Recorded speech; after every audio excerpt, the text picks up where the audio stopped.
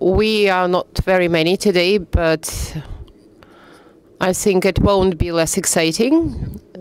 So I would like to congratulate you on the day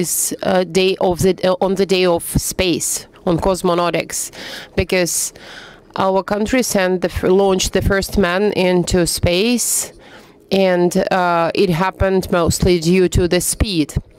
The human communication is also defined by speed, and technologies have made information easily accessible by many people, and our communication is getting faster and faster. So,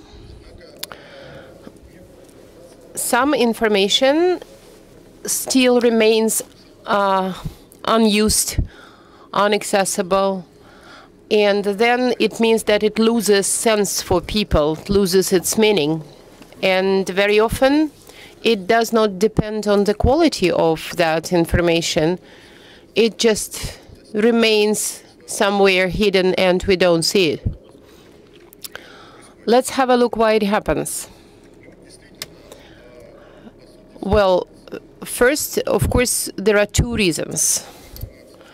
This information can be banned, a top secret, or it's not digitalized. Then this information does not become the public knowledge, and mostly it's about young people who don't see any information further than 2 clicks away. So they are used to getting information very quickly, and if there is an information kept in some library files or archaic files in subscriptions, then it does not exist for them.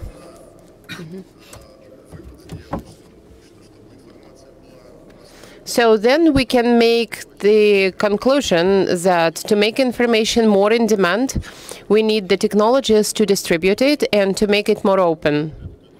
So you see the formula on the screen. In in 2012 we started our CyberLeninka project, and we created the access, or we made the access more technological, and then we found out that the demand for knowledge is much higher. Our findings let us mention this new type of methodology on all the levels, from students to authorities. Today, CyberLeninka is the largest open legal archive in the world, and we are officially acknowledged by such organizations as UNESCO and Creative Commons, which support the open licenses in the world. Just a few figures about CyberLeninka. It's 22 million people who use our platform every year and read articles and other publications. In 2017, more than 100 million publications were read in CyberLeninka.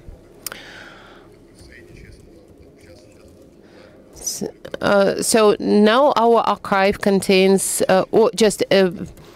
it's about thousands of scientific publications, research publications, and we are subscribed to about 1,500 journals. The answer is quite obvious. If we want to produce some new knowledge, we need to consume knowledge that has already been produced. And then, so we have to make the turnover of knowledge faster. So before you write, you read something, and in this correlation, you need to read more you need to read 10 times more before you write your own article. It gets even more important considering where our society is moving to. We have the numerous prerequisites to understand that this science will develop even faster. Davos in 2018, the Economic Forum in Davos in 2018, and the report on that showed that about 12 million people lose their jobs because of the digital economy. And in 12 years, those people who are employed in social sphere and educational sphere will be more numerous, because so far robots cannot create and intellectually cannot create the knowledge the same way as humans do that. Because we invest creativity and emotions and all the other feelings which are typical for human communication in creating knowledge. But the history of evolutions and the history of revolutions, I mentioned the industrial revolution that we will very soon face. So just all these revolutions can witness some new professions and some new occupations simultaneously with dying out some old occupations. So the knowledge market will grow several times more. So then $5 trillion. So that's well, just how we evaluate the digital part of the knowledge market. So the huge number of people and huge amount of money will be involved in this digital market. And that's what our company is going to do in the forthcoming 5-7 years. And our goal is to make a digital platform. And that's what we are doing now. So, and that's the digital platform which brings together the participants of the production process and the consumers of knowledge. And that's, well, a window to this knowledge world, which will assist us in acquiring knowledge in future. So then, well, just in fact, what are we going to have? We will reevaluate the whole system of obtaining knowledge. And due to this, we are going to see two major changes. We have already mentioned some of them. First, the transaction costs will go down. And many experts speak about that because there is high marginality and lots of losses. And the second aspect is that we will manage the digital rights.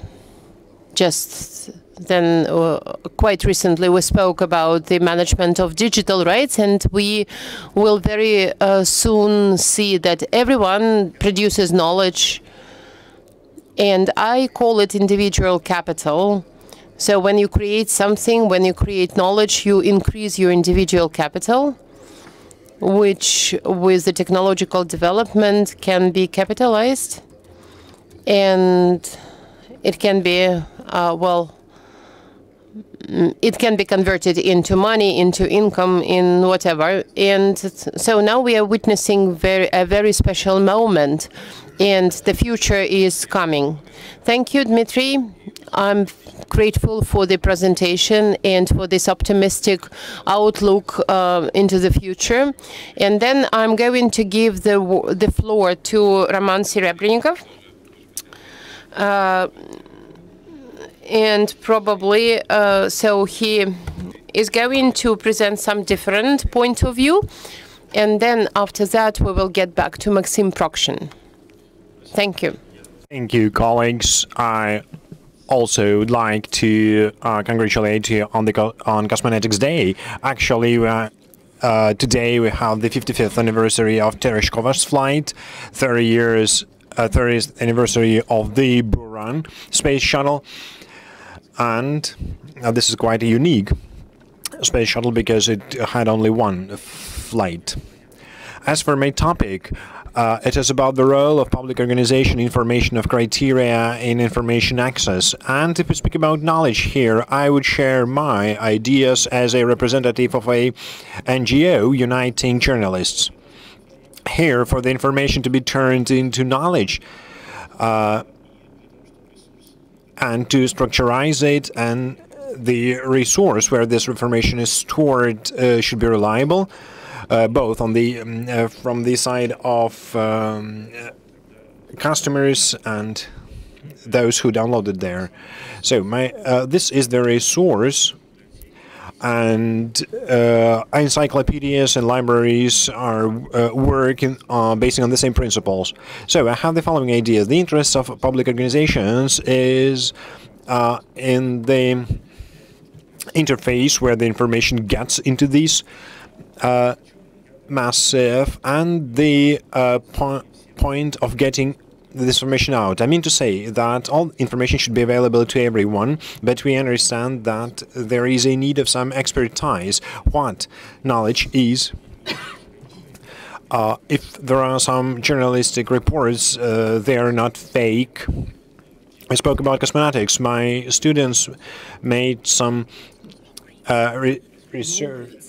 research and they found some fake information, but my students believed that this information was true and used this information. So if we speak about young people, we have to have clear criteria where this information should be stored and be reliable. Information should be checked. So on the access point, I believe that the role of certain NGOs is very important. This would be different unions or trade unions which would assess this information and make criteria of what information is knowledge. And the second point, probably not all the knowledge should be available for people of different ages. And here we are talking about the exit point. At the exit point, any information collected in this database is not available to everyone. We carried out a research and we found out that people could not formulate their question. They could not identify what they want to find. It used to be that people came to a library and asked the librarian what they wanted. It was quite clear. But if a person did not know what he wanted to get, the librarian could help him and assist him very greatly, because the librarian understood the library funds. And this is a difference. Here we have a different stories. Quite often it happens that a person cannot formulate the question, and at the exit point, the information is available for everyone. And now journalists quite often say that the system of education is very much lagging behind the requirements of the industry. People are educated, they get very good education, but industries develop very fast. New technologies, new ideas, and students are not trained or educated in this. And here we have the situation that the knowledge in the open catalog or a service, a person can educate himself. We know that the similar situation is in many industries. The point is that the education obtained or received does not meet the requirements of the industry. So now we have a new form of digital education, and it's very clear on the example of studying languages, for example, or when people can use the system of webinars or different programs, so the system of access to the existing knowledge, people get some knowledge, and using it can work.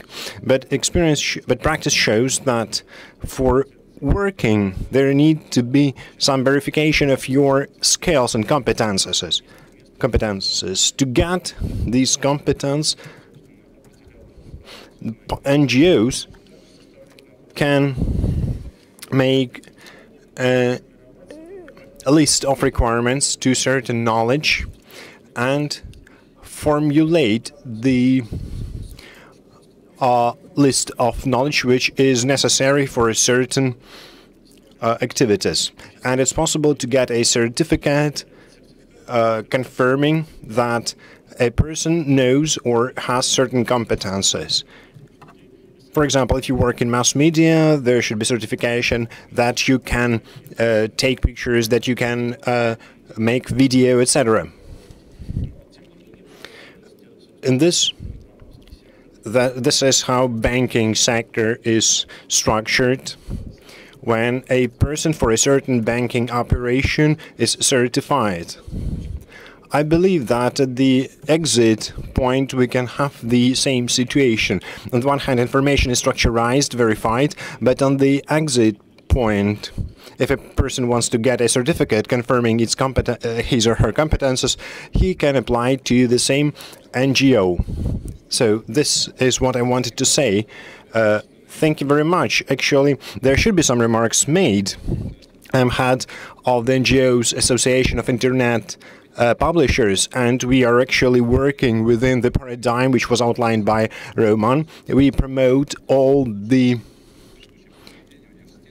diplomas or qualification works of students in best or major universities, and we suggest that all employers and NGOs should have competitions for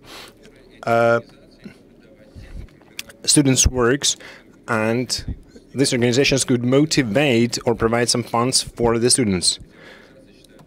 And they should draw attention to more topical issues for the society and to manage thus the attention of public. I believe there is some good idea. And now we're speaking about the market of 5 trillion rubles. It's obvious that we need a lot of players on this market, and NGOs will have their role on this market. And when we speak about IP chain, we are actually talking about an NGO, but we will touch upon that a bit later. Now I would like to give the floor to the moderator of previous session, Maxim Praksh, who, as you know, represents the Skolkovo Foundation and who knows the normative regulation of digital economy. As far as I know, in the program of digital economy, there are some events within our agenda, today's agenda, about the open access to cultural heritage, cultural values. Could you tell us a bit about this? Good afternoon once again, colleagues. Thank you for giving me another opportunity to speak. It's true, in the program, the digital economy implemented now, there are 9 draft laws which are being elaborated. These draft laws are connected to the development of the Institute of Intellectual Property. Some of the events envisaged by these draft laws are large-scale events, some are more limited in their scale, and one of them is on providing a better access, unhampered access to knowledge in science, in R&D. And when this draft law was initiated, many businesses contacted us within the program of digital economy, large-scale program. And Skolkovo collected all the initiatives from businesses, listened to their opinion on the existing barriers that prevent us from developing digital economy further. And companies were very open, and we collected all this information, processed it, and included their proposals into the draft law. And we forwarded this draft law towards the relevant agencies. And now this draft law is being discussed in the federal parliament. And even though the existing legislation is rather limited in its character, even though we still have to soften the requirements in Article 12.5 of it. We probably should change the wording of this article, saying that one can have unhampered access to this information only when being in the library.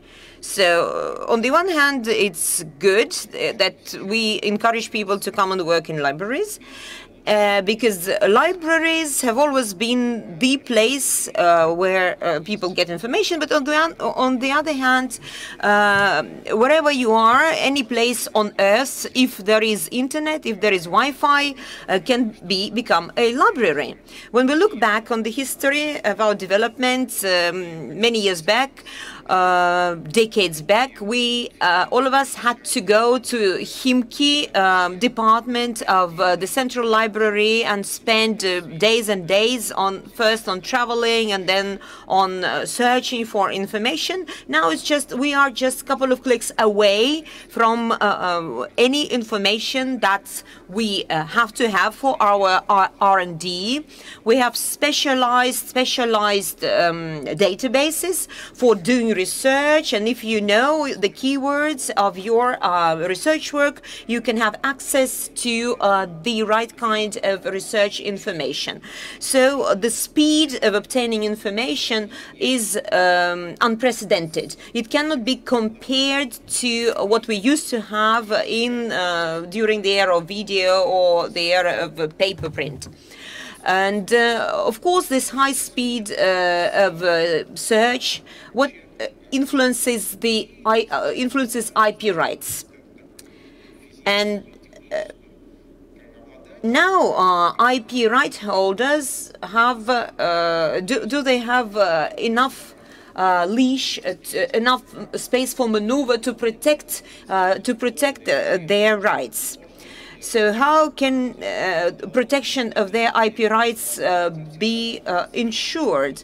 Can IP right holders protect or limit the use of their intellectual products? When we speak about research and education, then probably we have to think about allowing users to refer to quote IP products if these IP intellectual property products are used for educational research purposes. If at the same time, we have to think about the necessity to pay royalties to IP rights owners. We have to think about striking a reasonable balance between IP right holders and the formation of new mentality of people and providing unhampered access to IP heritage. Understanding recent technological trends, we can sort of format our own mentality according to the needs of reality.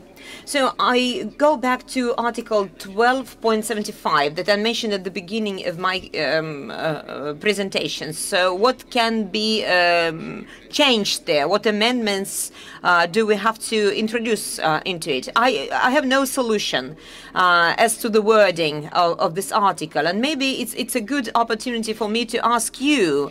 So what do you think? The current legislation,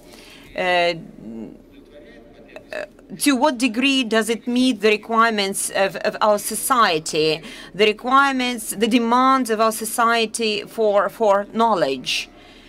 what can be changed in the wording of this article so that we provide a much better access, unhampered access to information? Of course, it goes without saying we have to provide free access to information, especially if this information will be asked for R&D. So who would like to speak? One or two people? Can I ask somebody to give the microphone to those who would like to take part in our discussion?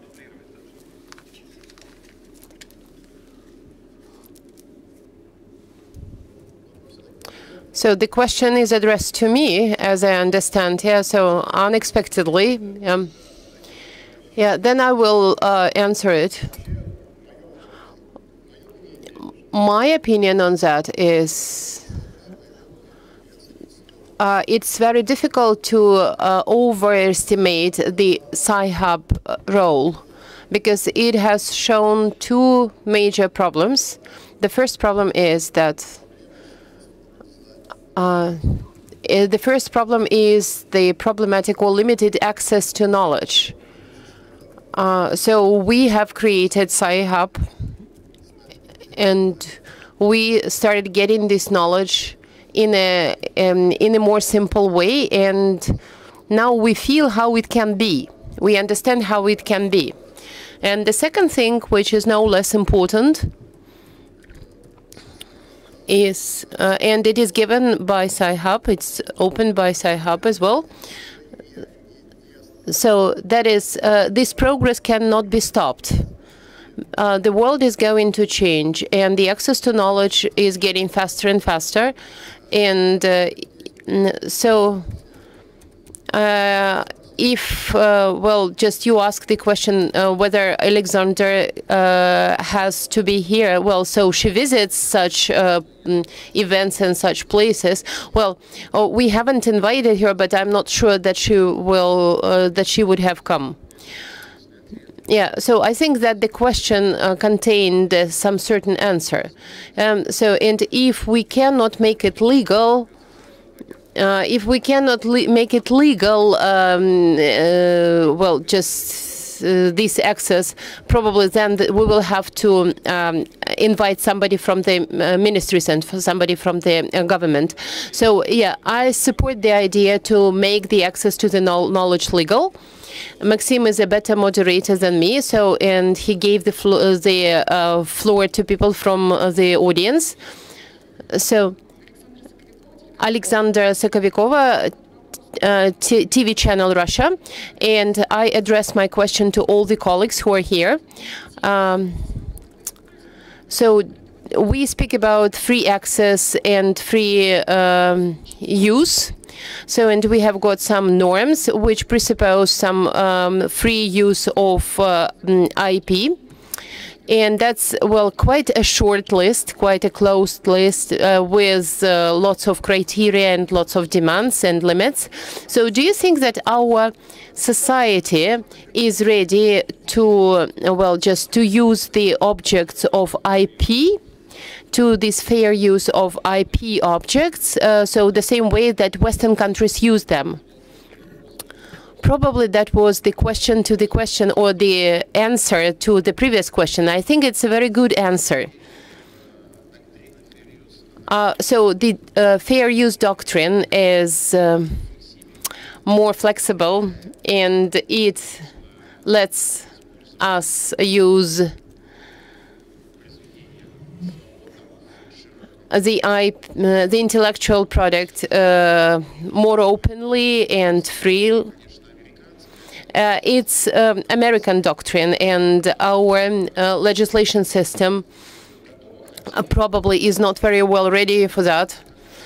So I think that it's not very problematic. And when we tried to ban piracy, and when we carried out different actions like well, just like destroying CDs, destroying pirate discs.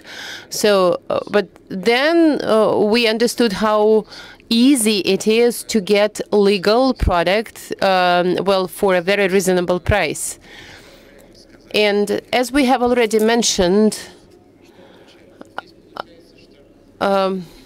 if we don't create some comfortable conditions for people, for those people who are very flexible nowadays, they will start looking for the opportunities in some other jurisdictions. So I think that slowly but steadily, we have to change the culture. We have to keep the culture of, well, respecting the copyright. We have to think about improving this culture of free access. So probably we will have to make this open list of those products which can be accessed freely or accessed openly. So I guess that Skolkovo Center of Competences thinks of this kind of compromise model, or like open list of products which can be made available for the public. Yeah, so we are trying to aggregate some demands, and we are trying to aggregate the responses to such demands. So I cannot stay away from that. So, but I think that it works. Yeah, so you just don't create the demand. You ask the question, and when you hear the answer, you understand that there is such a demand and there is such a necessity to change something in the system of knowledge availability. Yeah. So then, of course, then Lyudmila was asking for the word oh, just a very short commentary. Very short comment. For fair and unfair use. Yeah, just a very short comment. Yesterday at the plenary session, we heard some figures which characterize the readiness of our society for some open use, open access. And I think it's not the fight, or just it's not the struggle with piracy, but it's the struggle with the monetization of piracy. So if we think about some well, just if we compare the money made on piracy and the money invested into, into the struggle of piracy, then we will get the ready-made answer, what we have to do. Yeah. So, Alexandra, that's just a comment, but you will have the time to speak with your presentation. I just wanted to answer the question asked by the journalist from Russia TV channel. When there is a concept of fair use, so I cannot agree with Maxime that we should have a kind of combination, because this is some vague concept. We should take into account that in the United States, the Copyright Office annually gives recommendations on the ways of usage which are considered to be fair use. The secondly, the judicial system of the United States is more developed, in my opinion, and can explain existing situations in terms of fair use. I think that our legal system is not ready for that for the time being. It should have certain orientation. There should be some criteria. For example, the aim of use and the volume of usage, etc. Thank you. This is quite an interesting discussion owing to Maxime. I can see that Maxime has now more and more work, so he needs to have more recommendations for his work, and probably they will establish a center for legal expertise and something like that. So businesses have a lot of wishes of that. And now I would like to give the floor to Lyudmila. I would ask to show my presentation. My presentation is an answer to many of these questions, but from the other angle. Now we are discussing which legislation should we use or apply and how to live with that. But Antimonopoly service has to imply certain legislation.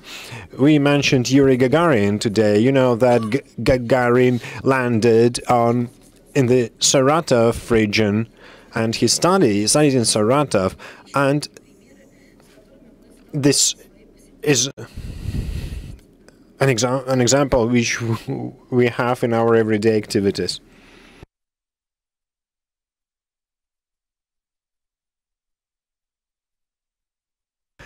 This is a different presentation.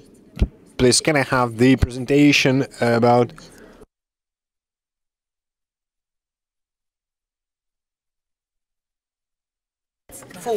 So, where my presentation is being put.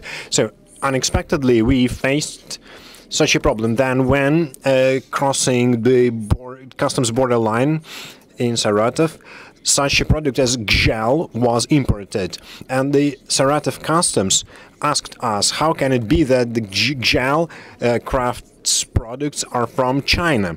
And we were asked that it should be prohibited. And in this case, we faced some opposition who said that import is not selling. This is a legal usage of the result of some activities. And we asked, how will you sell these objects? The answer was that there is a company, I'll show it now, Nezabudka, but it's not from Saratov. It is sold on the internet. So, and anyone, this company is in Moscow, and this company can sell things through the internet. So they do not violate any legislations. But the 9th, the Article 9 of the Law on Protection of Competition, there was some legislation, some violation of this. And the Saratov Customs initiated the law on Article 14.10, illegal usage of trademark. And there was another question, why was it illegal usage of trademark? Because gel which we sold is made from plastic, but the gel which is actual gel is made of clay. So this article cannot be used in this concrete case. This is not a similar product. We had the same question. Is it the same trade market or different trade markets? And here we use the definition in which is in the law, and it is said, it says that if a customer can substitute one product with the other, this is possible. The next question was, what is the guilt of the fault of the company who did that? So there was not any fault. Before importing these products and producing these products, we applied to a certain person, and the person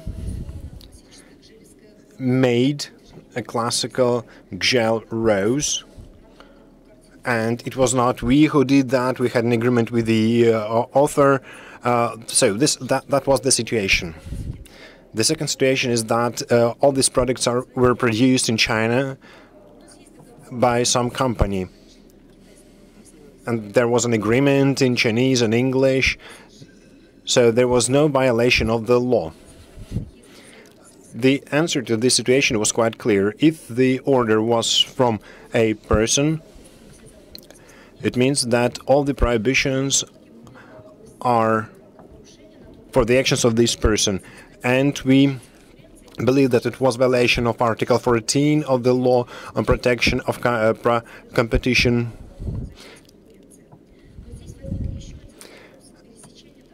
Another question was the crossing of customs border, and if we speak about unity of economic space, and if we speak about Eurasian Union,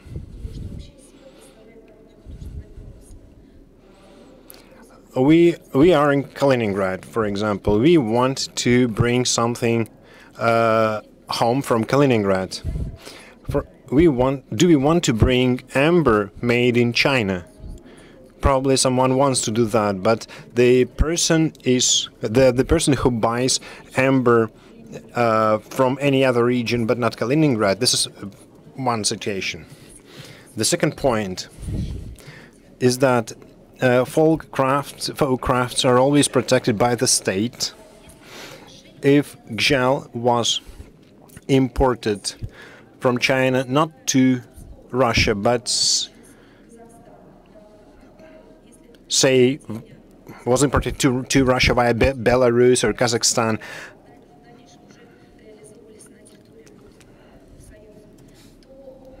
in this case, what authority should consider this application and what legislation is eligible in this case?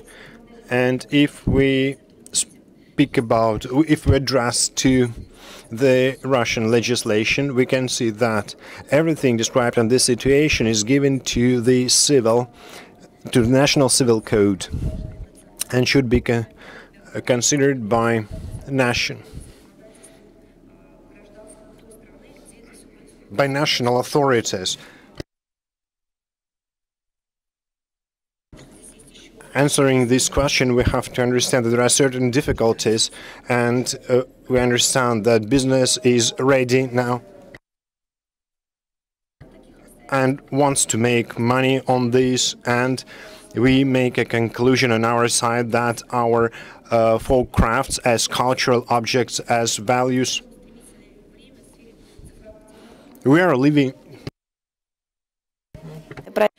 So we have to bear in mind the necessity to keep up cultural heritage, arts and crafts heritage of our people, going back to our cultural roots. Well, thank you very much for your interesting presentation. So this is a very interesting point of view on arts, commercialization of arts and crafts, and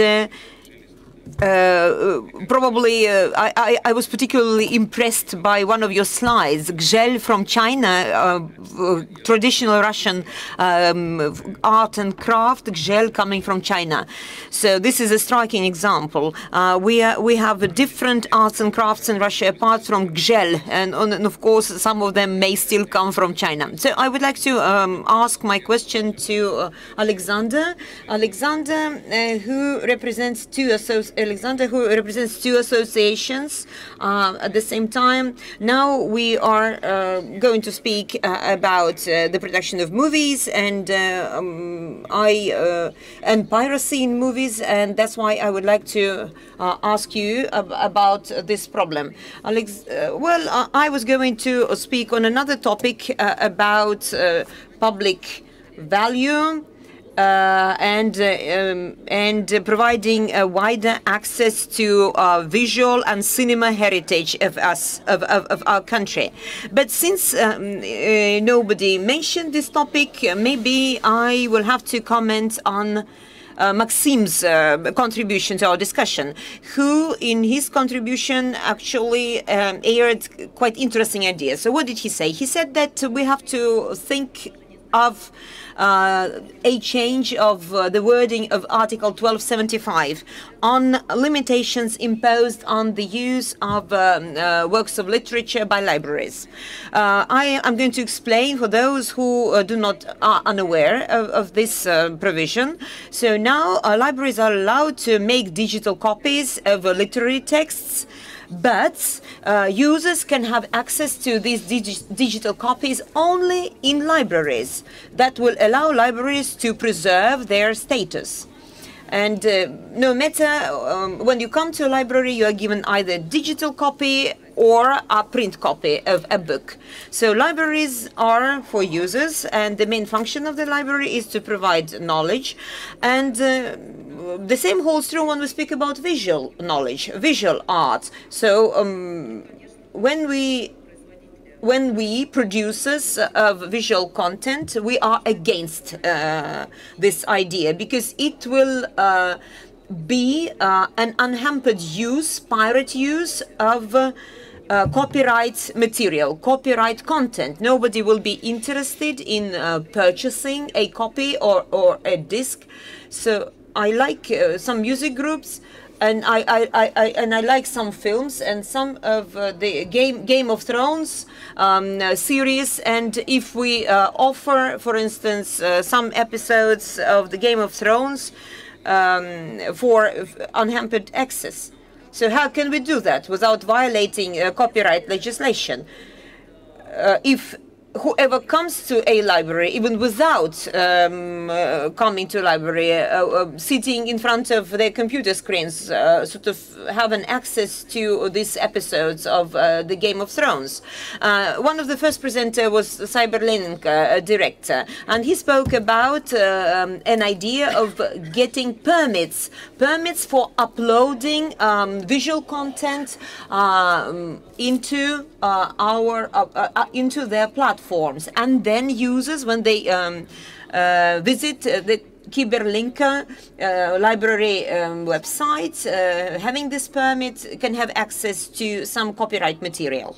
But then I go back to Maxim's contribution, whether the existing copyright legislation meet the present demand. My personal point of view is no, it does not meet the demands, the demand of reality. It does not protect copyright holders at all from piracy, because there are ways and means of having access to copyright material without any permits.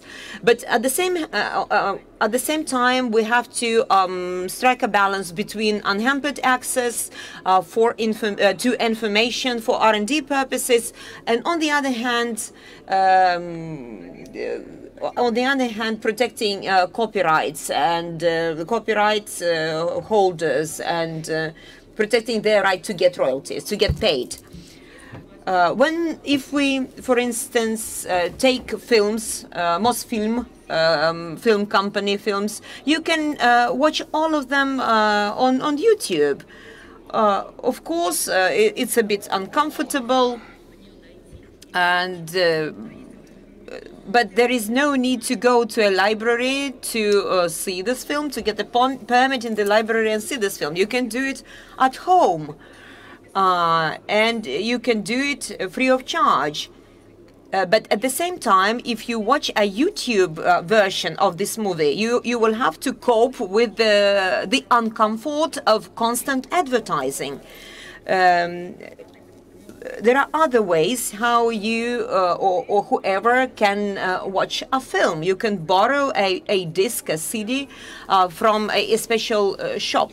But Yandex Music subscription is 129 rubles. And this is another way of providing access to music files. And subscription to a video library through Yandex is much more expensive, and very few users can afford such a luxury, because it costs more than 500 rubles a month. So we have to strike a balance between the interests of different parties, IP owners and customers. So what do we understand under public good? So we have to create public good. We have to create cultural values, and we have to provide access, wide access to the public good and public values to each and every person. And for that, we have to make investments into the creation of cultural values. And why do we speak? Why do we speak about an insufficient investment into this area? Because it takes time to find a niche and to invest into it. Let's take, for instance, movie business. So lots of investment are made into movie business, and huge profits are generated. But still, we understand that some of the films produced in Russia or in Hollywood, they never reach their customers, their viewers. Because even though there were considerable investment into them, they will never get to the market, because they will never pay off. They will not generate enough profits. So we have to think where to invest and how much to invest. We have to be aware of these risks. I would like to sum up. You wanted to argue with me, but you didn't give me any opportunity to for me to argue with you. You argued with Maxim mostly. In my view, we have got a concept like the human capital, and it's nothing different from knowledge. Yeah, so human capital is knowledge, cultural values, which we share if we think about the public good. So, and we are interested in that as a society. We live in the time of abundance when we have got much of everything. But as a film director, as a film producer, I share your point of view, of course. Yeah, so we cannot lose money on what we produce, because then we fall into depression, and that doesn't help you very much. So, but we have to say that there are 50 shades of white.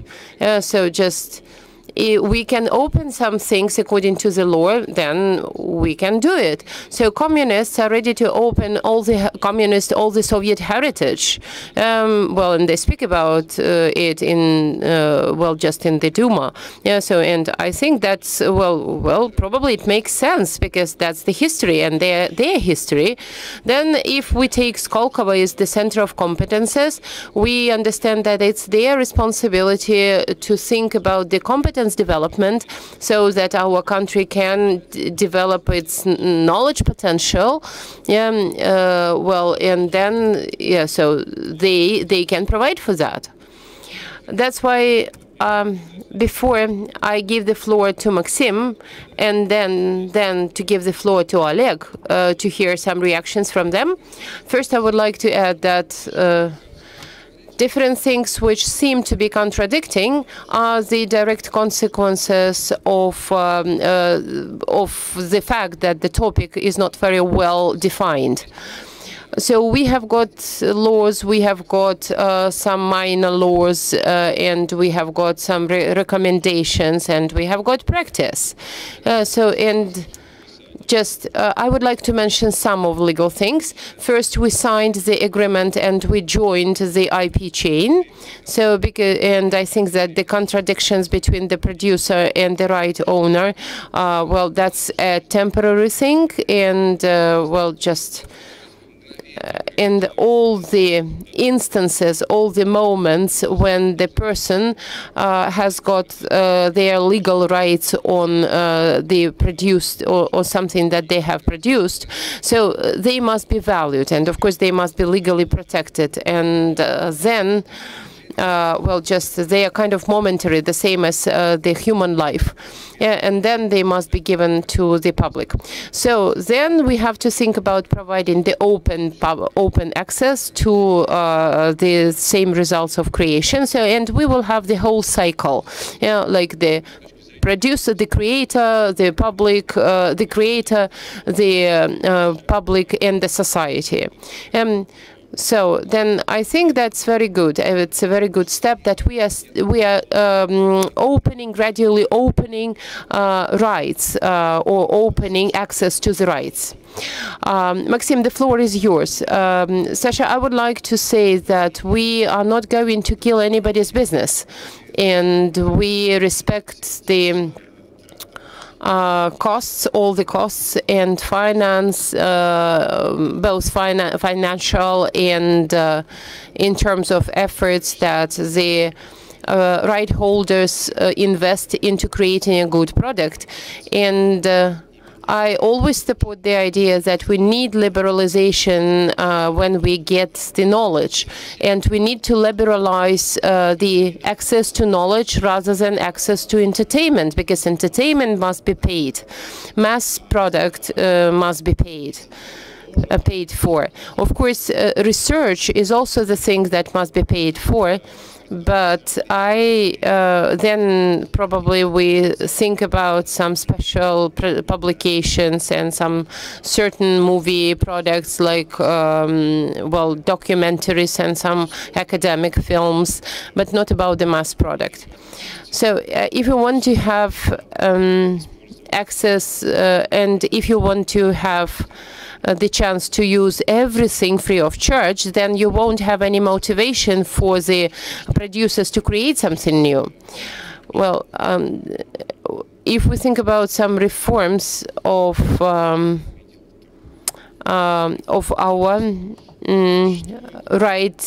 IP protection agencies, there is a version, or there is an idea that so probably it will be possible to use the intellectual product which is online without paying for the usage of the intellectual product, but paying the royalties to the to the producer, to the just to the author. So, but of course we have to differentiate between the educational and entertainment content. Then I add the reason. So the law does not define library. So if you have a bookshelf in your house, you can treat yourself as a library and you can participate in the library exchange. The question is yours. Maxim has mentioned something that I wanted to discuss. So I support the idea of differentiating between the results of the creative work and academic creative work, because all the experts understand that though legislation puts it together, we see the differences. And we see the differences, and they must be put very clearly. Then as for the question, and Maxim has put it right, so when the fourth part of the civil code was accepted by Duma, it stirred very active discussion, because there were different people supporting the idea of educational content and entertainment content, and there were the representatives of the right holders. But we finally stopped at the solution which brought us to the present-day system. So I think that we have to develop the access to knowledge, but we also have to keep in mind that apart from the open access, there are some other ways of getting knowledge, and I wouldn't enumerate all of them here and now. Answering Maxim's question, I think it's obvious that the current regulation current regulation corresponds to the current level of the just of our view on the problem. Because you cannot turn libraries, which are libraries, you cannot turn libraries into hubs on uncontrolled distribution of different intellectual properties, like different books, articles, entertainment, and educational content. Of course, Skolkovo Fund, just predicts what we will have in future, and they are a little bit advanced. But I think that we have to still be in the legal field, the current legal field. If you mention American situation, it is different, and following the question that we heard a little bit earlier. Well, actually, I don't see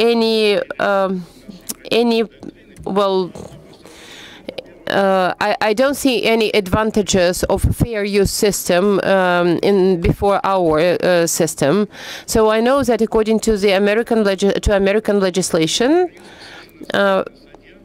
fair use is regulated by some certain articles, and there is a set of criteria which narrow down just the terms of use. And one of them is the commercial use. Another parameter is non-violating the, or just non-depreciating the, just the product that you use. And then American practice is so wide that it has worked out some certain approaches to and some certain solutions in this field. And I think that our concept plan is still being shaped. And there are lots of chances and lots of possibilities for our legislation to work on. So I would agree that our system is no worse. So though there are different opinions, and I'm not the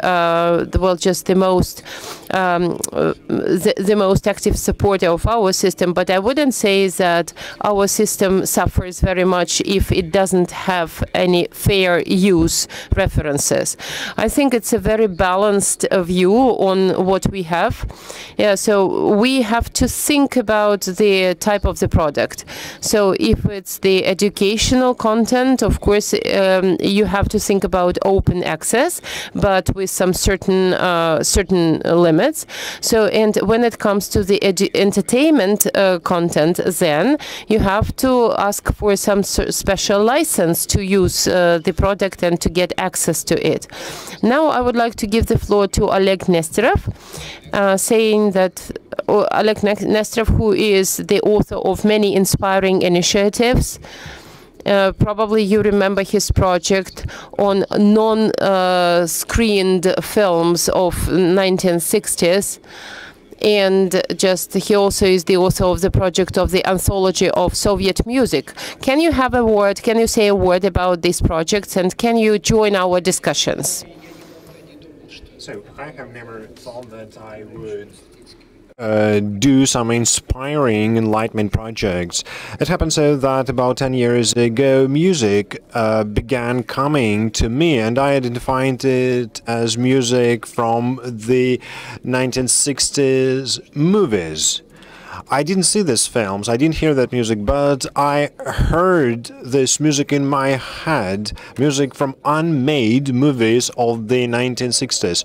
I began to study this topic, and I found unimplemented, unrealized movies. We remember that we used to have some awards from Cannes and from Venice, and that was in the 60s. And we had about 50,000 we had a lot of studios those years, which was very popular in Russia. But in 1969, this evolution of movie was stopped, and our movies or film production did not become as it might have become. I met many people who wrote music and made films those years, and the music which was in my head, that was music from 4 movies. I met the people who made these movies, and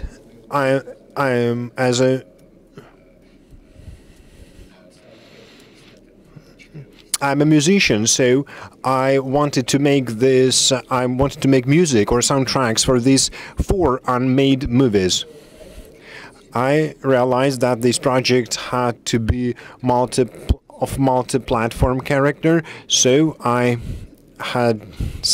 we made a very big website where, besides these 4 unmade movies of the 60s, we also showed a lot of films which were a lot of material which was not implemented as movies. In Germany, there was Bauhaus. In England, there was music. We gave traveling into space and movies. So every country has its own valuable things. And I was surprised to find out that we did not have a portal for our precious, our valuable films. I made some mathematical modeling. I carried out, basing on the Kinoscience journal survey. I met and talked to many movie historians, Famin, Margot, and many others. And I worked with the IVI company,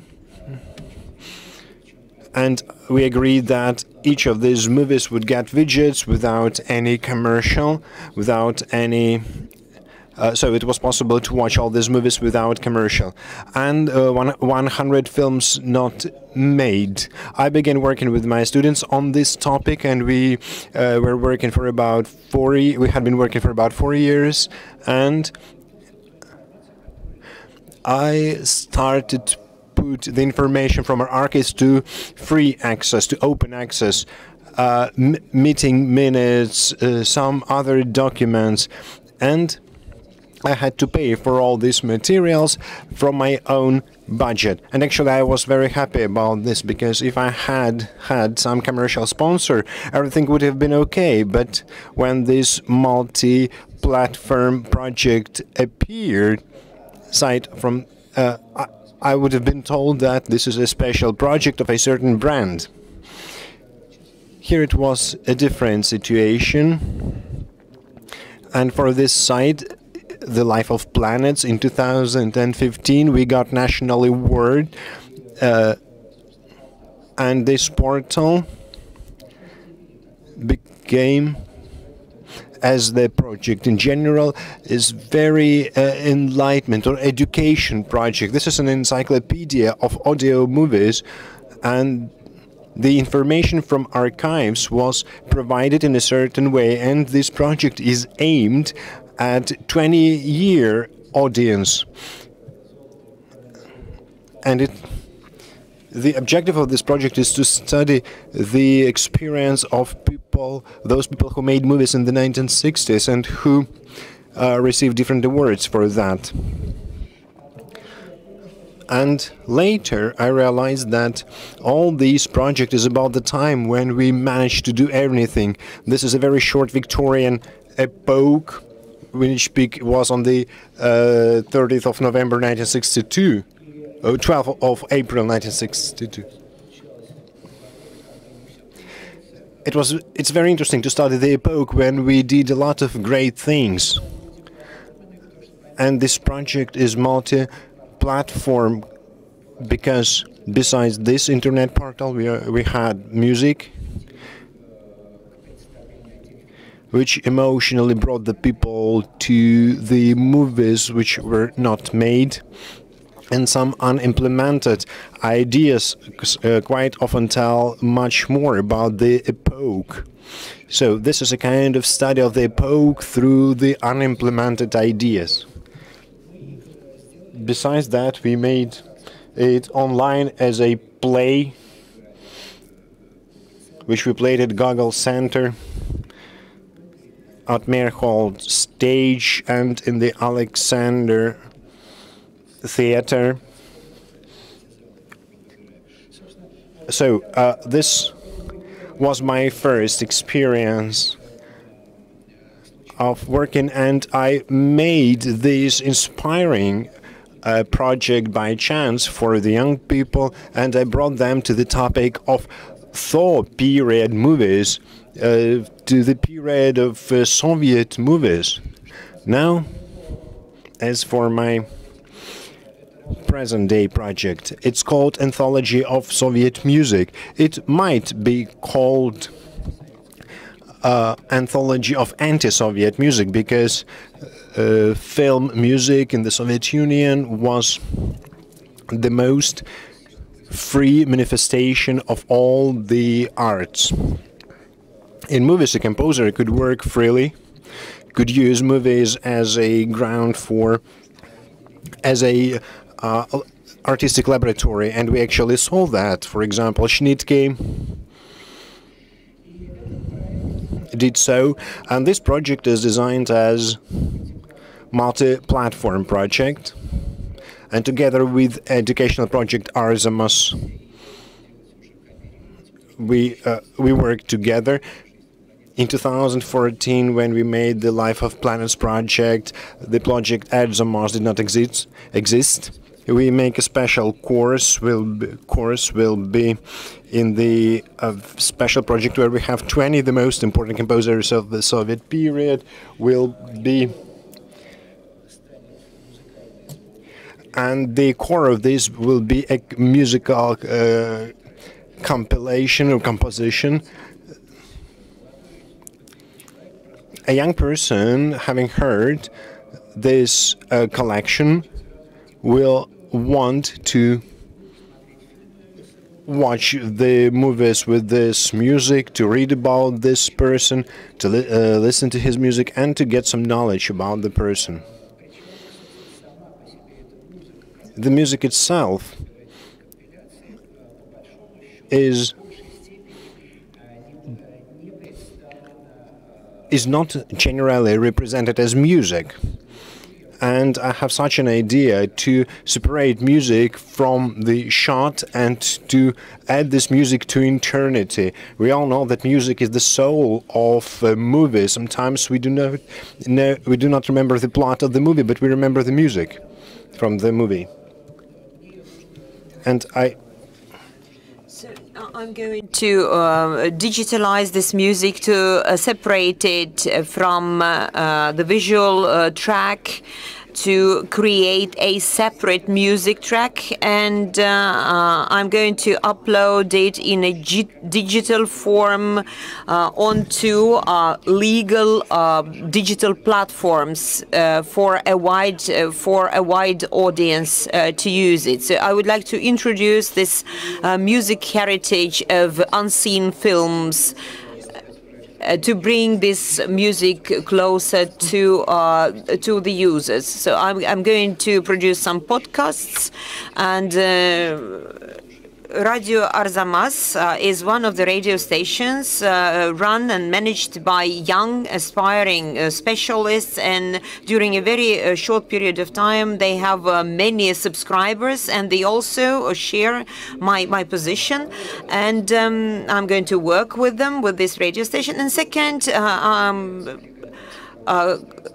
we're going to work with the Yandex Music, Apple Music, and iTunes, and all these platforms will become our partners, and we're going to use them for distributing knowledge on music. And of course, we're going to organize a number of offline events, and we have already negotiated with the Trishchenko Gallery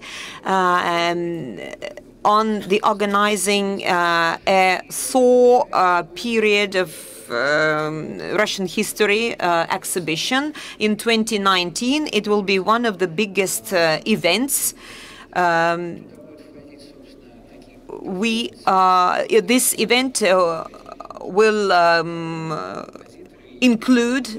will include music performances and theatrical performances as well. There will be some personifications, even when musicians will act as if they were composers, famous composers, for instance, Schnitke and many others.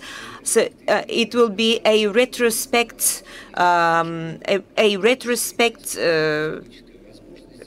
performances. They have, the Trishchenko Gallery has good stages and even cinema halls for all these elements of this large-scale event. But in order to organize this event in 2019, I have to purchase some of the unseen films from the state. I have to purchase these films from Mosfilm film studio. I have to invest into this purchasing. That means that I'm buying this information from the state, and having bought it, I'm going to offer it back to the state, since I'm going to show these priceless pieces to young viewers, and young viewers are the future of the country. This is one of my priorities, today. And of course, I understand how difficult it is, because I will also have to invest into the digitalization of all these films. And my third point of view, of course, is how to provide a wider access to all these treasures. And that's why I'm here. So if you allow me to intervene, I think what you're doing is the right way to address this task, to bring knowledge closer to its audience. Cultural memory is important. Yes, you're right, because we are going to, it's an educational project, largely. But on the other hand, it's a music project which is being implemented in a legally justified form, because we meet all the requirements of the copyright legislation, and all the download, and even though it is a commercial project, we stick to the existing legislation and meet all the requirements. So when I said that we are going to include online and offline events into our program. So I forgot to mention that we are going to organize some events, retrospective events on vinyl music. And excuse my interrupting, but I agree with what Maxim said. It's important to attract sponsors, because I understand that this is an expensive project. Of course, ideologically, your project is very close to what Skolkovo has been doing, but Skolkovo cannot invest into your project, and your project is an expensive one. And if the state cannot invest enough money to cover all your expenses, I'm sure that we can look around and find maybe private investors or other investors who are ready to sponsor you, because keeping up this priceless pieces of our culture is our common task. Well, there are other ways and means how to solve this problem. We have to make better use of the available technological solutions. That's my point of view. For instance, when it comes down to funding, why don't we resort to crowdfunding as an instrument? Have you thought of it? Yes, we thought of crowdfunding. We are aware of this instrument, but you understand this scope of this project. This is like the gold of Troy. It's a large-scale project that will have to have a tremendous impact, a huge impact on our viewers. And if we manage to impress our viewers at the initial stage of our project, maybe it will be able to attract more investors into it. And I am very much involved in social projects, and I understand that if you don't start investing into a social project, if you don't set an example, it's difficult to attract other investors as well. And if it comes to me, I can promise that my company, my agency, will definitely invest into your project.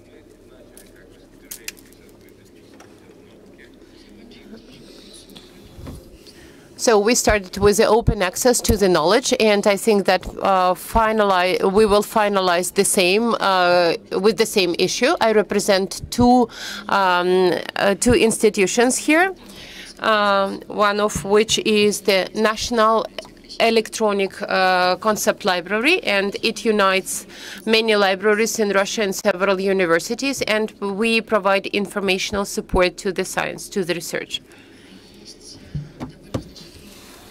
there is a big problem, which is the legal culture in the universities which produce knowledge, and very often you can find the open platform like open depository of knowledge, but there is a big difference between free access and open access. Because if you can come somewhere and read some publication or some information, you don't know where you can get it. So you can come and read, but you don't know who to ask to get the open access. So according to the Berlin Declaration, it's better if the work in the academic field can be distributed openly and in the most open access, and that's the issue of attribution. I wouldn't say that in Russia it is so. So I would say that if the content is financed by taxpayers, then the same taxpayer must have the open access and free open access to some product. So the open access depends on the license, and then Creative Commons, the company Creative Commons and the strategy Creative Commons support the idea of getting access to the creative products. So attribution has become the legal standard, and about 30% of all the academic publications are licensed with it. At the same time, the civil code also presupposes some open licenses, so which means that we have got the legal background for getting the open access to the publications. So, but some sites of academic institutions and sites of libraries are still afraid of giving the open access to their content, because probably they are not very well aware of the legal background for doing so. Then another institution which also can be regulated by the same legislation is the National Archive. I think that it will certainly simplify the work for many academic authors, academic writers, who can publish their work referring to some certain license for doing so. So I think the whole process of academic research and the discussion of the academic research must also become open, and we refer to European standards, for example, Horizon 2020, so which have decided to publish all the research data and research findings in open source up to 2020. So you see that well, the academic research opens the access not only to the publications but to research data and to the research process, so that you can witness everything and you can see everything. The licensing process is also getting more and more open, and it means that science has become more transparent for the society at large, so that people can show their demand and they can check somehow what kind of activities have been carried, what has been carried out on the money that the taxpayers pay. I would like to speak about a project which is called Open Repository.com. Well, it's relatively new. So we have been working on this project since December 2017. And we unite several universities and 3 repositories.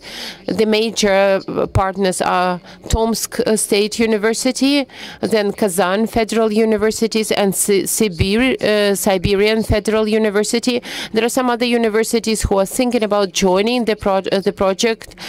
St. Petersburg University is also looking for some opportunities to join the project. So we have got several platforms from leading universities who are ready to work with the content and understand how they are represented online in different networks.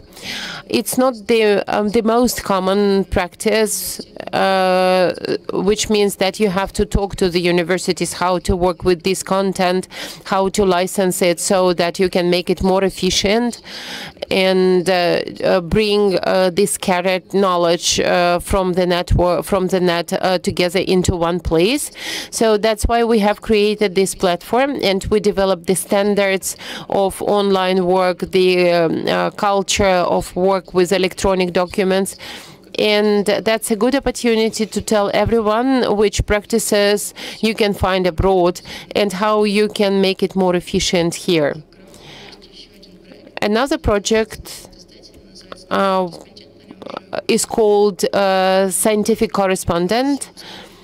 We are going to publish the final research works of the students of the other universities, so that it can be possible to see what kind of product the universities produce, and at the same time so that people could have the idea of what is the final product that the students prove their competences with.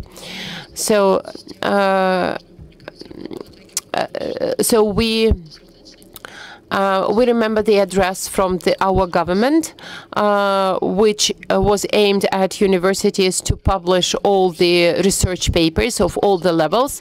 But I know that it was actually only about the PhD papers and some university professors' publications, so which were downloaded, uploaded online.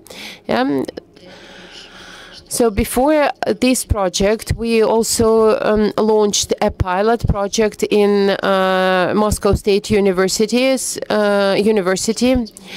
Students of one department and the Faculty of Journalism published their works, and this project showed that as soon as the work is published online, so the requirements to its standards and its level are getting higher, so that improves the general requirements to the level of the work.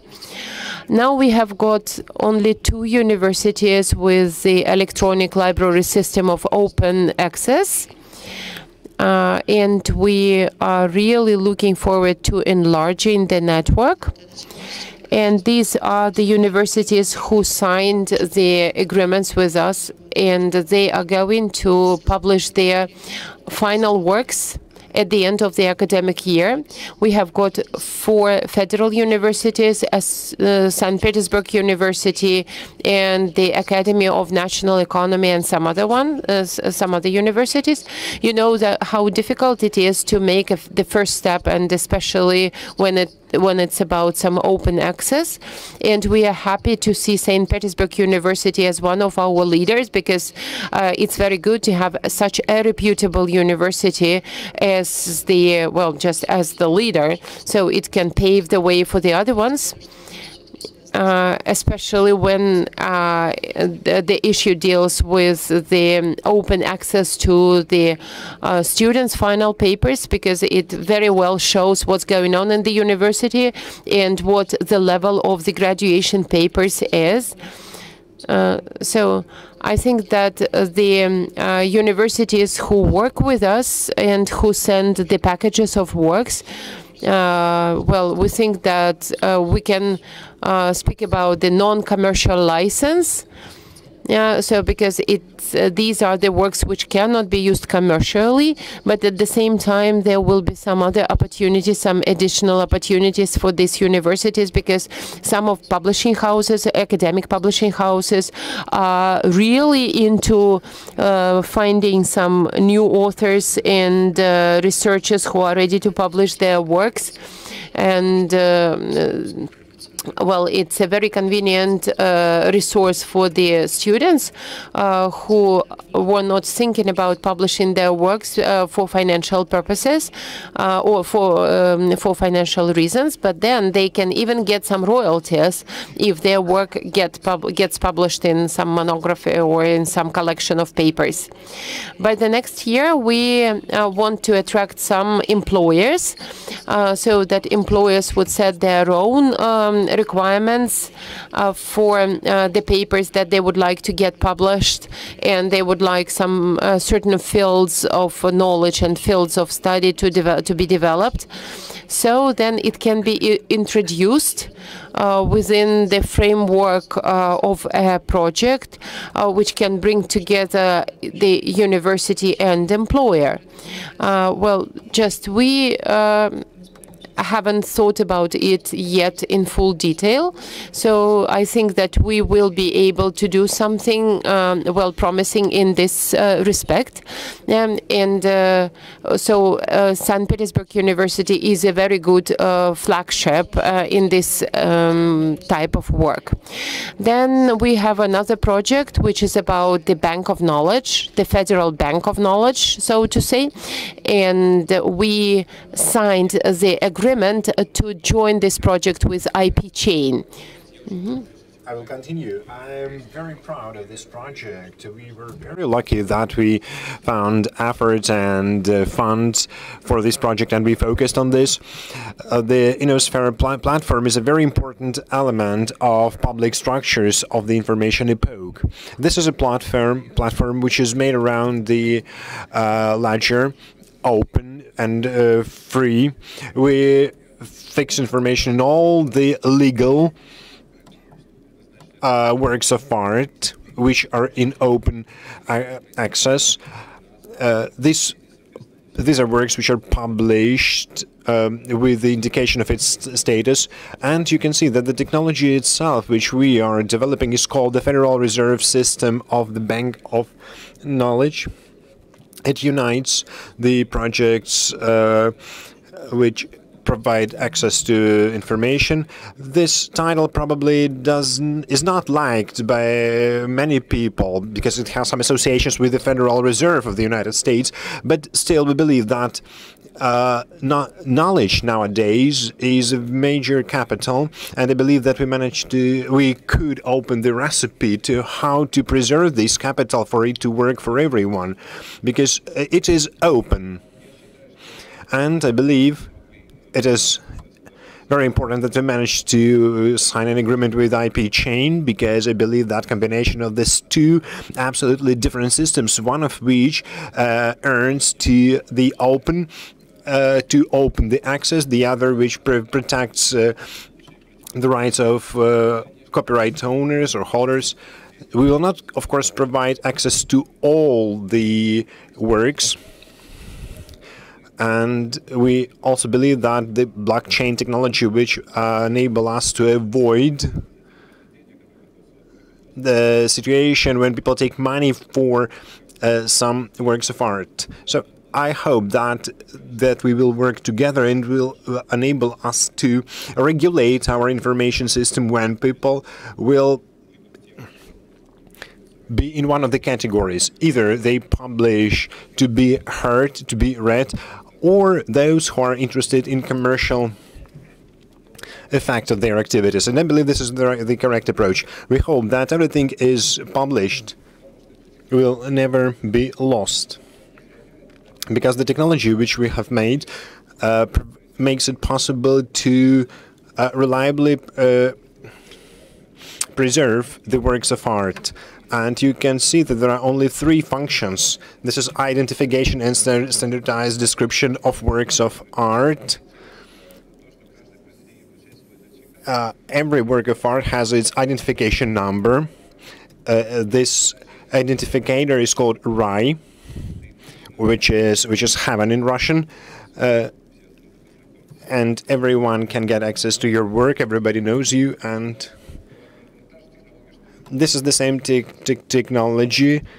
This is a Russian technology. Then replication, the work which gets into the system, the reserved copies of them are made in case something happens to the work of art, so it to be easily restored. And the next year we hope to introduce a new function. This is verification. If you make some mistakes, the author can substitute the version with a new one. It enables to preserve backup versions in case something happens. Wikiteka started this project with us together.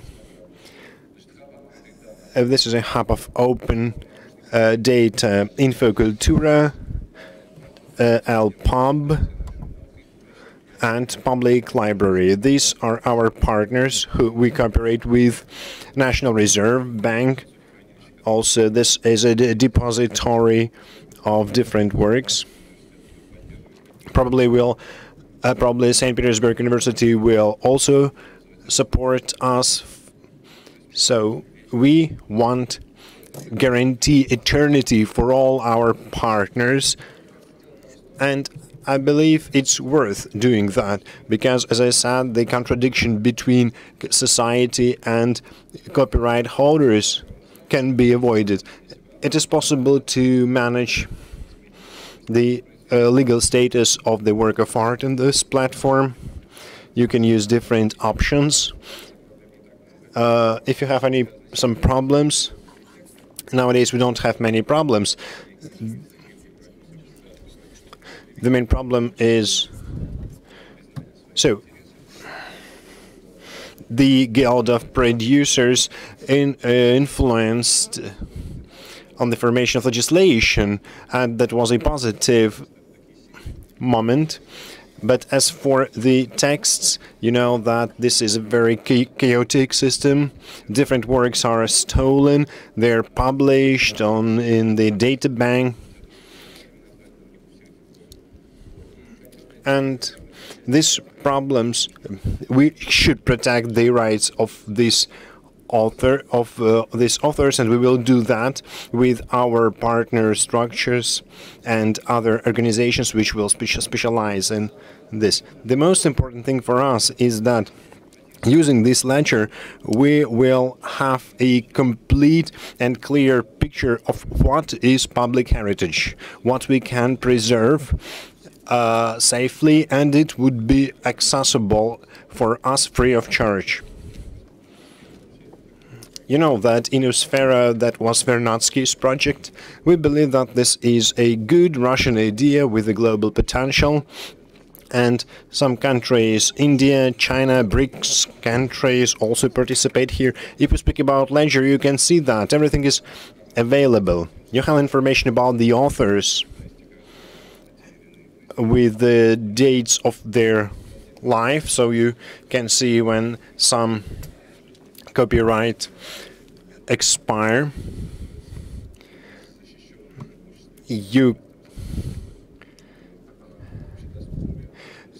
So you can check if some work of art is publicly accessible. We also believe that the copyright lasts eternally, because this is a moral right. People who create some works of art want these works of art to be used, but in the moment when the property rights are expired, these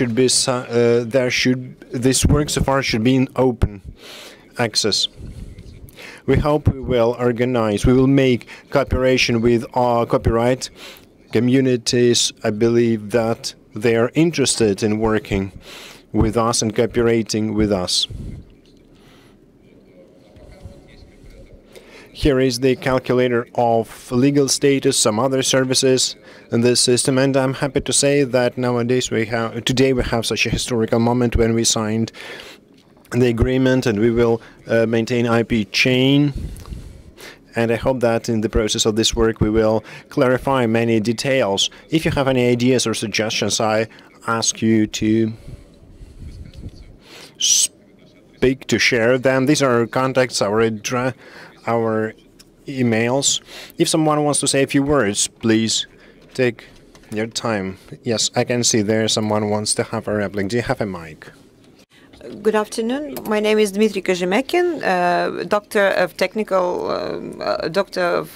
Sciences, Kazansk University. So this is a comment and a question. So it's about unauthored creative works. So how is this problem solved in other countries or other regions? How about deposits that are created in case authors of these unauthored works appear or are identified? And the second question is about the readiness of our legislation to meet the demands of the challenges of technological revolution. So when we were speaking about the visual content and educational content, nobody spoke about another problem, fan creative works or fan clubs creative works. When on the basis of entertainment content, new creative works are come into being, and who owns the IP rights? Who is copyright owners of such creative works? I see a discrepancy between reality and provisions of the legislation. Well, if you let me, I will give a brief answer to your questions, and whoever wants to comment, you're welcome. So, of course, fan clubs, 50 Shades of Grey was just a changed by fan clubs, and then it became a commercial objects, and the copyright owners are those who create systems of those who create a system of commercializing fan club creative works. So, of course, it's a gray zone of legislation and a gray zone of our business. So we understand the challenge when it comes down to unauthored creative works. We discussed this challenge during our first session.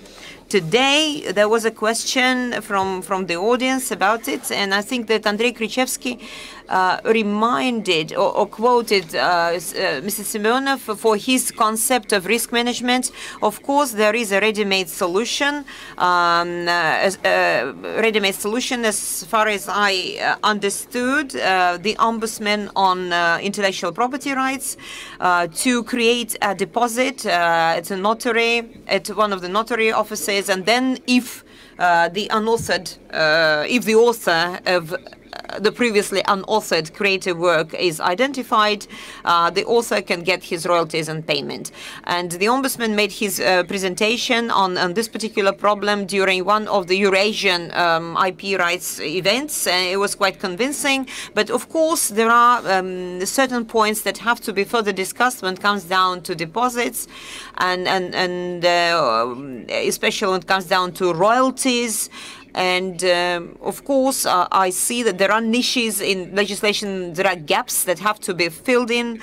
When it comes down to creative works written or created during the 20th century, from 40 to 90% of these creative works do not have their registered copyright owners. Especially if they were created by teams of authors. And generally speaking, the problem of unauthorized creative works is a cause of a major concern at the moment. In this respect, IP chain platforms may become a solution, because even if we have teams of authors or a collective of authors, collective author, then we'll be able to track the ownership of this or that creative work. So any other comments, or I do think I concluded, I summed up? Well, I have a comment and a question at the same time as the previous speaker. So I understand that I was invited to participate. I was invited to participate in another session. I should have been one of your participants. So I would like to ask my question. Ask Natalia a question. So judging from your experience of cooperating with higher education institutions, have you had any cases when students forwarded their claims? I had several cases from St. Petersburg University because they asked us to withdraw their works from public access from our platforms. And there was such a case, I said, but as I said, but every time we upload their works or prepare them for publication, we asked students for their permission to publish or to upload the results of their research works. Otherwise, we have never had any conflicts. We work with students. We explain the benefits of publications, and we explain their copyrights. There are other cases. For instance,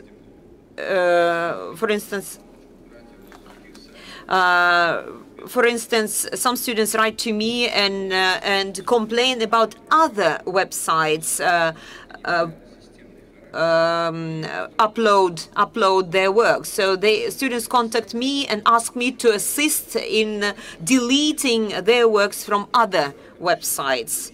So we do not deprive students of their copyrights, their moral rights for their research works. On the other hand, we try to assist them to spread knowledge, to spread their research works. And the cases that you referred to, this is, of course, an unpardonable behavior on the part of those websites who have students' research works. But I don't remember a single court case when students took this matter to court. I cannot remember such a practice.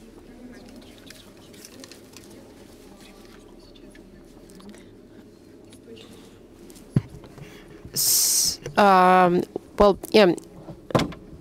So I represent the company which deals with such problems. Well, actually, the problem of unauthored works, for example, the film to which the music was written by Schnitke.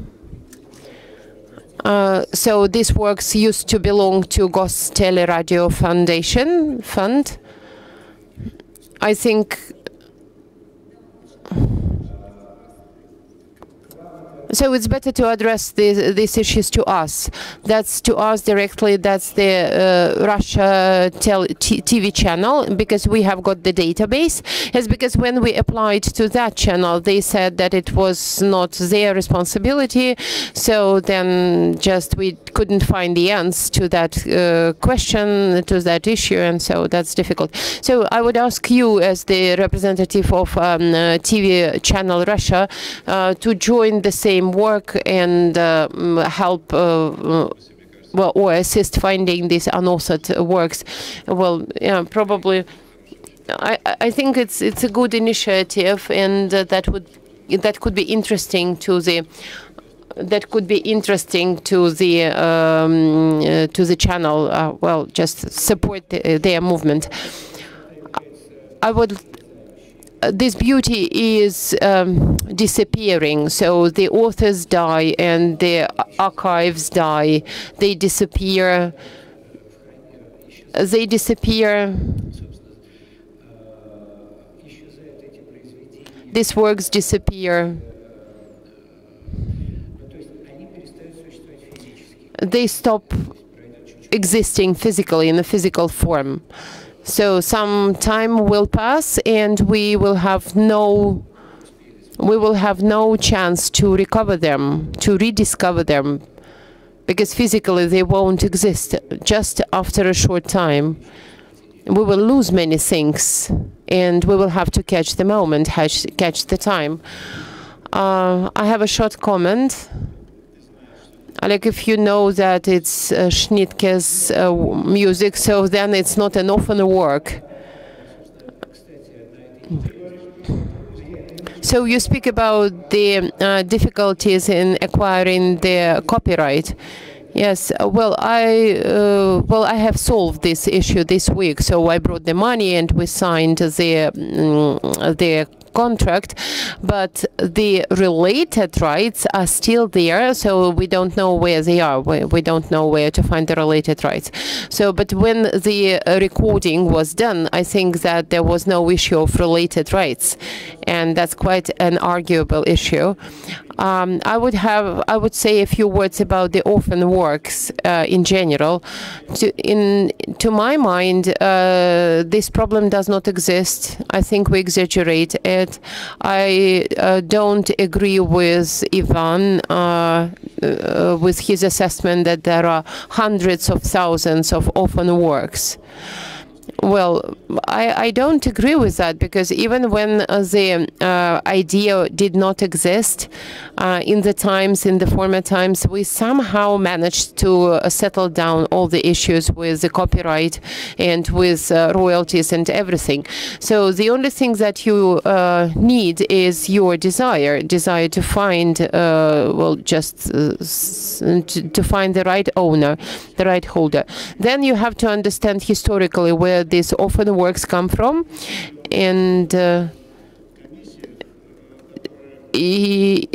joint efforts of different commissions in Euro commissions who support the idea of limiting the copyrights and limiting different rights. So facilitated the movement for well, just for limiting the access to different rights. I don't think that we will have to carry out the same work in the Russian legislation.